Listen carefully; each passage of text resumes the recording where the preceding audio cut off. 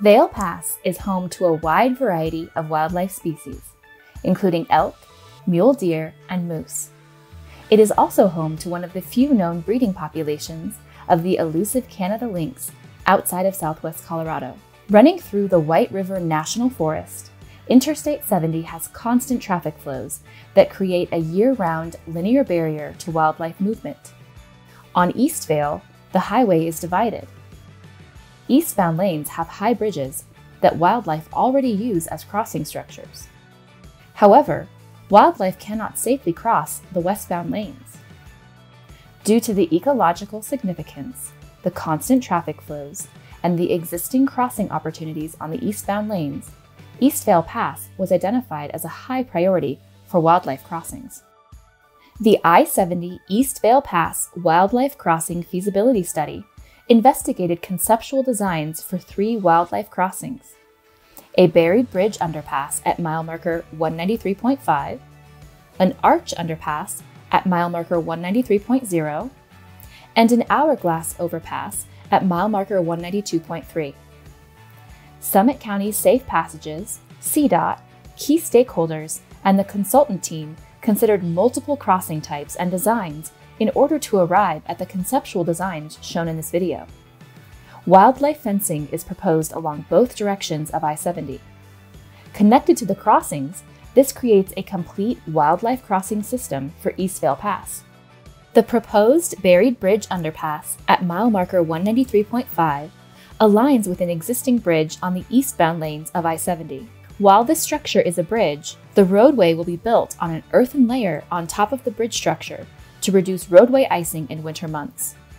The proposed structure at mile marker 193.0 is a more traditional arch underpass, commonly used for wildlife crossings. This structure is between 2 existing bridges on the eastbound lanes of I-70. Both underpass structures are designed to be used by a variety of wildlife species throughout the entire year. Aligned with an existing bridge on eastbound I-70, the hourglass overpass structure proposed at mile marker 192.3 provides a different way for wildlife to cross westbound I-70. Many elements to ensure wildlife feels safe crossing over I-70 have been considered, including the overall width and length of the crossing, planting trees and vegetation on the approaches, and ways to block noise and provide visual barriers to the roadway. Across the project, a diversity of crossing structures will ensure suitable crossing opportunities for a larger variety of species. Although conceptual, these designs lay the groundwork for the next steps in creating safe crossings across I-70 on East Vail Pass. Summit County Safe Passages is the driving force behind the East Vail Pass Wildlife Crossings Project. SCSP is a collaborative team of stakeholders and is 100% volunteer-run. The next phase of the project will be final permitting and design, followed by construction. Both of these require considerable funding and support that can come from a variety of private, public, state, and federal sources. Crossing structures pay for themselves in a relatively short period of time by reducing crashes, saving human lives, and protecting wildlife. However, these structures cannot be built without community support and funding.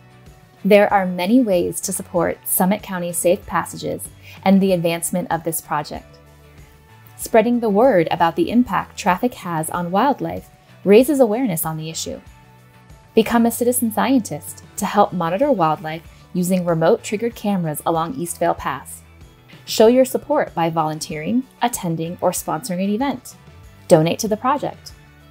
To learn more or support this project, visit summitcountysafepassages.org.